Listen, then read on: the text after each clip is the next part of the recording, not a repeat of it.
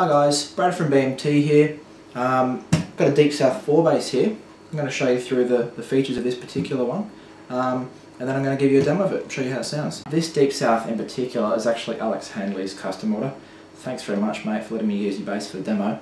Alex has gone for some Bartolini 9J1 pickups. Now these pickups are so good because they're a shielded pickup, which means you can get the pickup really nice and close to the string for a really hot, driven, live tone without getting that annoying string earthing on pole noise, sort of a clicking noise. So it's particularly good for guys in metal or sort of acid jazz bands that want to get a really aggressive tone without having that annoying pole earthing.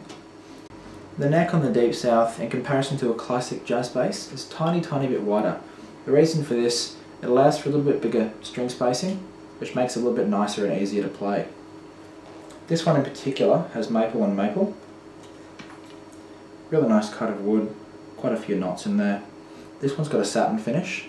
They can also be ordered in a high gloss finish, a semi-gloss finish, and a really nice yellow aged gloss finish, which looks really awesome. Alrighty, now I'm going to show you how this one sounds.